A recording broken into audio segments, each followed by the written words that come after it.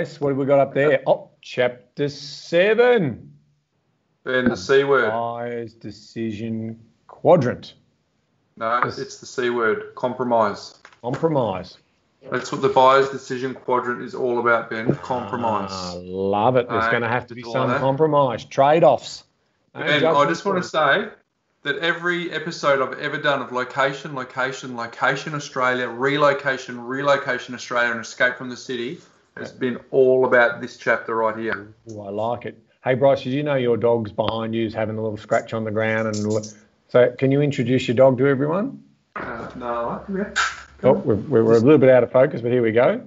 There's Nala, so she's interested in talking about the buyer's decision quadrant as well with us today. So, mate, this is the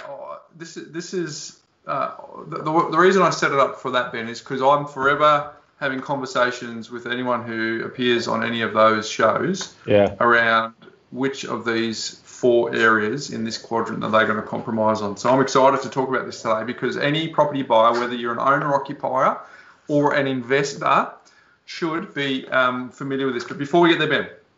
Yes, mate. We have been reading from the Armchair Guide to Property Investing. This is the book that we wrote back in 2016. The reason we're doing it now, Ben, is because we're so excited that these concepts are evergreen. Correct. So they are as relevant in 2020, Ben, as they were in end of 2015 when we wrote it and 2016 when we published it. So previously we have gone through 6 other chapters, Ben, which the first one was building your own knowledge base. Second one was the psychology of investing. Chapter 3 was the 5 essential steps that you need to start. So that was the foundation. Yep. Then we've been going through the theory and the science. So the first bit of that was the fundamentals. The second one was the property investment formula, Ben. That was in chapter 5. The big one. Yep. Chapter 6 was the psyche behind price, and chapter 7, to round out part 2, Ben, is all about the buyer's decision quadrant. So let's talk about it. Where do you want to start?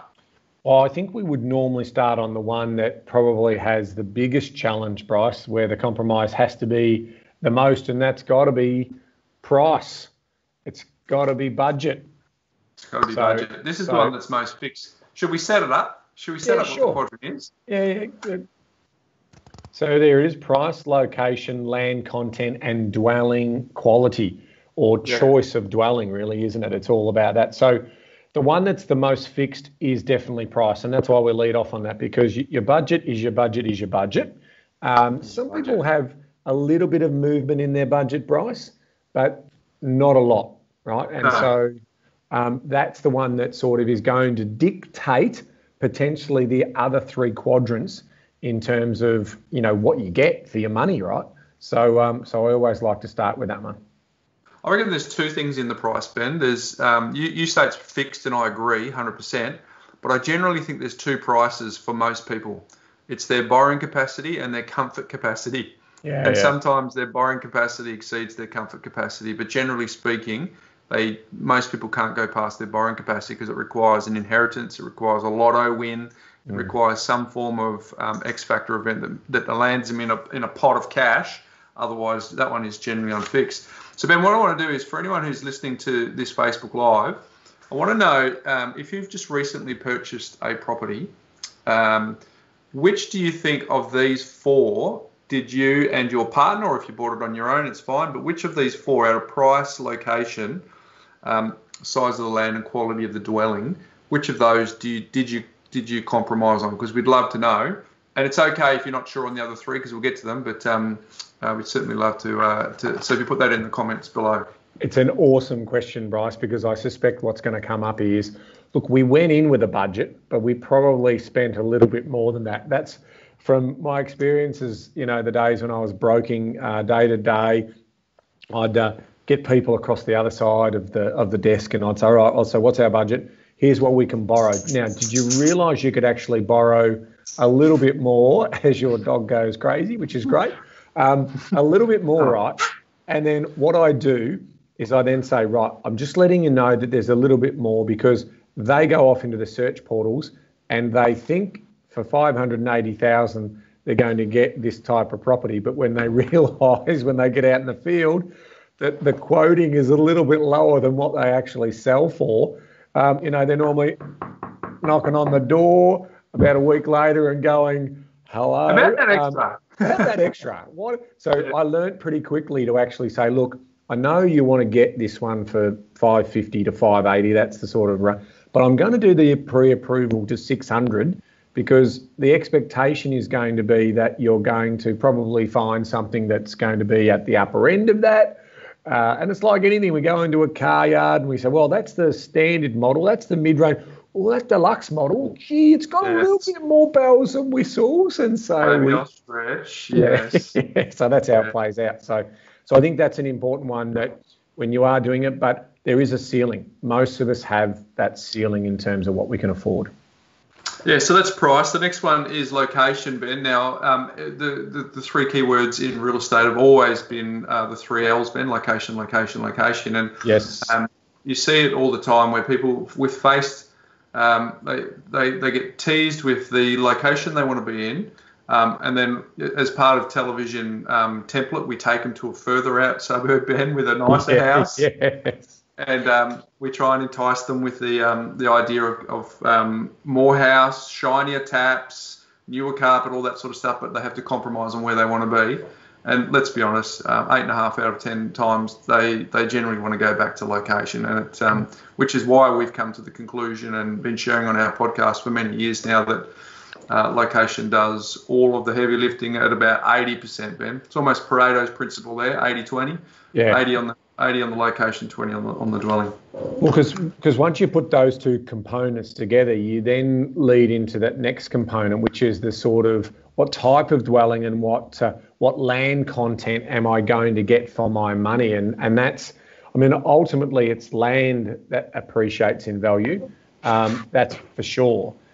So what, with my budget and my location, how much land do I get for my money, and then what dwelling is going to sit on that land? Yes, folks, so let us know if you've heard compromise on price or location before, and also let us know if you've bought something recently, and did you tempt yourself by going a couple of suburbs out? Or were you tempted to just go, nah, I'm going to stick with the location? So what did you compromise on? And maybe share some of the story in the comments box below. But Ben, we're reading from our best-selling book, over 20,000 copies. What we're suggesting to anyone is if they want to get a copy, Ben, go to Amazon, all of the online portals. You can go to a bookstore and pick up a copy. Our recommended retail price is just under $30. But if you want to get a free copy, all you need to do is go to the armchairguide.com.au. I was going to say it's a property investing then, but that was going to be a lie. If you look at this link, it's magic. Yeah. I can't see it, but I'm sure it's there. Is it there, Ben? I think so. I can't see it either, but I've been told it is. But yeah, folks. So we've gone to our publisher. We asked them to let us buy some copies. So we've bought the book for you. And if you're prepared to pay for the shipping, all you need to do is tell us where to send it. Give us the shipping money and we will pay for the book and send that off to you, Ben. So get that. So, okay, we've gone from price. Mm-hmm. We've done location. What's next, Ben? So what's next in terms of location is land content, Bryce. So this is basically bang for buck. What are you going to get in terms of price of land and that content piece? And what's going to sort of fit onto that land is the way in which I look at this. Like, in other words, I might be able to afford an apartment in this location. I might be able to afford a townhouse. I might be able to afford an old villa, or I might be blessed in terms of my budget and the location. Then it could be also a beautiful freestanding house by itself, right? So with all of that sort of coming into it, there is a land to asset ratio that we're talking about there. And also, why do I want to go here? Because what we are ultimately talking about in the buyer's decision quadrant is demand.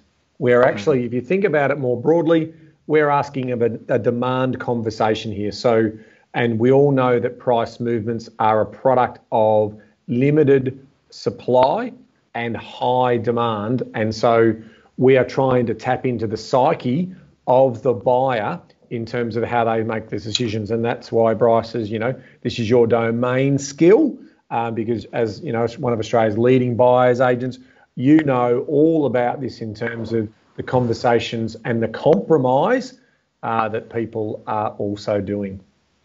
Yeah, because it's kind of, isn't it? If you've got a price and a location that's fixed, all of a sudden it just becomes a funneling exercise. From highly desirable is the 4-bedroom house with a bit of land and somewhere to swing a cricket bat out the back. But if your price and your location are fixed, it just starts to become an exercise on, okay, that's nirvana. And you may end up in a 1-bedroom flat, Ben, with the least amount of land content based on the fact that if you're in a highly desirable suburb and your price is fixed, that could dictate, and you want shiny taps, that might dictate that you're in an apartment. Or if you're prepared to have something that has some renovation potential that's a bit older and a bit more run down, you might be going from an apartment to a townhouse or a villa unit. Or likewise, if you are at entry level for a house, but you want more land content and you're prepared to compromise on the next one we'll talk about in a second, it really becomes a funneling exercise for you. And it does. And there was a good question there from Matthew, I think, before about that in terms of asking around capital growth and compromise in terms of new and shiny and flash versus an asset that you can add value to. So I think from that point of view, that's where the two bottom points of our quadrant are, okay, I can't afford that dream home. I'm going to have to compromise if I want that location. And why you also see predominantly a lot of interest in ugly ducklings or renovators' delights in the great locations, because that sees those people who dream of that land content in that good location to try and get into that particular market. So there's a lot of competition, which sometimes leads to the property being bought at a higher price point when you wanted to add that value in the first instance, because there's a lot of emotion around getting into that location. Yeah, true. So we've got Ben Matters said quality is compromised, so we are able to increase the value of the property through further investment. I like it. So keep them coming, folks. Let us know if you've had to compromise, if you moved a couple of suburbs out, which of the 3 quadrants so far you have compromised on. We are, of course, talking about the Armchair Guide to Property Investing. Ivis will put a link up on the screen. If you want to get a copy, we'll give you a free one, Ben, if you tell us where to send it. But the last one of the quadrant, Ben, if we've gone price, location, size of the land, number 4 is bring it home, mate. Come on. Well, it's the quality of the dwelling, basically. So what we're talking about is this compromise that we want to potentially make. And so the way in which I try to describe this is, in some relationships where people go into a property, they can visualise themselves living in that property and hosting dinner parties and creating memories in that particular property, as opposed to sort of going into that ugly duckling or renovator's delight that I was talking about before, where they just cannot bring themselves, honey, we are not buying this property. It's an absolute dump. I've got more important things. How do I socially feel about that asset? Now, the husband or the wife could see the vision in the property, but the other party's not interested. That can often be the case as well. So there's potentially compromise in terms of, and I've said to you all along, and I'm a big believer in this, if you can buy the ugly duckling and turn it into a black swan, and you're in the best location you can get it and you get a good land content, that's a pretty good compromise, right? That's a pretty good win if you can get into those locations and still fit it into the budget. But in most cases, there are going to be buyers who want a walk-in turnkey solution and their property's done for them. And there's going to be other buyers who are willing to put a little bit of, good old hand and grease oil into getting the property hand up. And grease oil. Hand and grease oil, is that the way you say it? I thought it was a bit of elbow grease, yeah. That's the one I'm looking for, a bit of elbow grease. So you put a bit of elbow grease into it and you get to an outcome that you're looking for. But there's still always going to be a compromise attached to that. All right, we've got some feedback here, Ben. Stephen Butchers has said, we compromised a little bit with the location. We would have loved to be a bit closer to town, but over the years it hasn't been too bad. Value has gone up and area is growing constantly. That's a good one. That's a nice one. Thanks, Stephen. Dominic has said, just bought a house, compromised on the location to move closer to family and mates, plus the golf course, Ben, with those. That's a plus. Happy with the Right. golf course. Yeah. And then the last one from Ant Dan says, we bought an average house in the best suburb in our town. Ooh, that's textbook. We like that, Ant. Yeah. In our town, and it's still improved in value. We are very happy. 5 minutes to work. Children walk to school, Ben. So there you go. It's resonating with people. If you're buying real estate, you need to know the buyer's decision quadrant. And our advice, Ben, is you need to know the buyer's decision quadrant before you start searching with a significant other, because you need to know in advance what you're going to compromise on. Expectations. You need to understand each other's expectations. Yeah. And what they're Flush willing out to hidden move agenda. on. Because somebody's got to move.